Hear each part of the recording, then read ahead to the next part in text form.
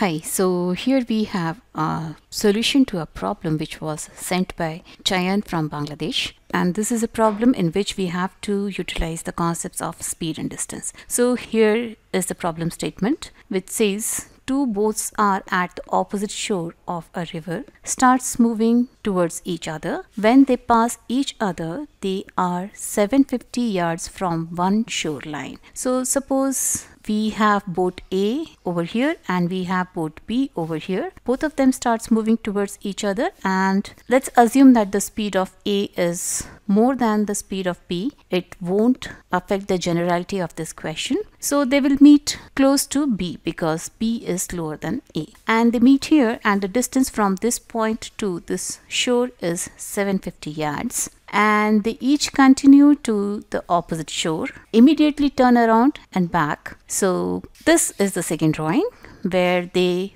met here, and the A continues in this direction and B continues in this direction. So A reaches the shore and then immediately turns around and starts moving in this direction, right? And B, which started from this side of the river, first met A over here, and then it continues its journey and reaches over here, and then again immediately turns around and starts moving in this direction, and both of them meet over here for the second time, and this time they are meeting 250 yards from the other shoreline. So this time the distance from here till here is 250 yards. Each boat maintains a constant speed throughout. How wide is the river? So I have assumed that the width of the river is x, and here they are meeting for the first time. So when they meet here, the time used by both A and B is same, and the time utilized by A will be the distance traveled by A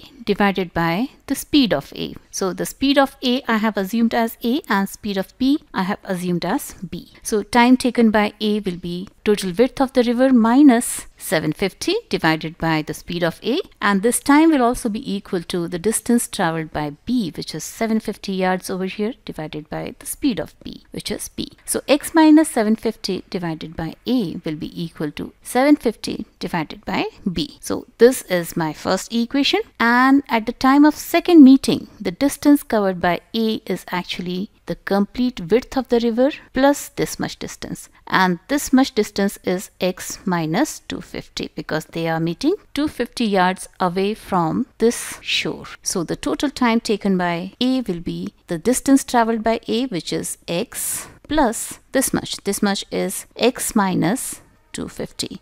So x plus x minus 250 divided by A, and the time taken by B will be the distance traveled by B divided by the speed of B, and the distance traveled by B is shown in the green line. So this is total x yards plus 250 yards and divided by the speed of B, which is B.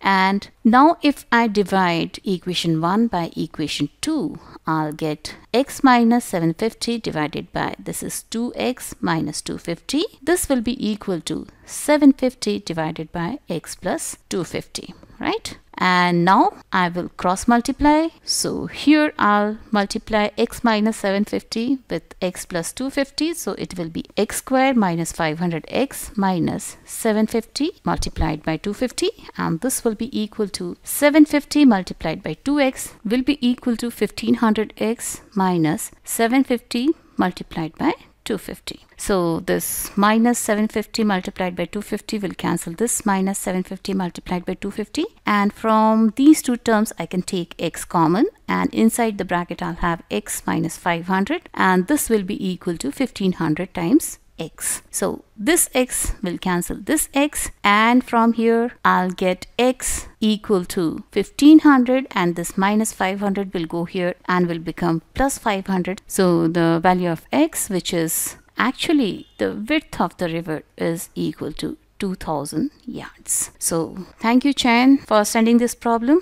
And if you have any problem, you can also send your problem. I'll try and solve it. And if it is worth making a video, I'll make a video on that problem. So keep watching Math Smart, subscribe to it, and bye-bye till then.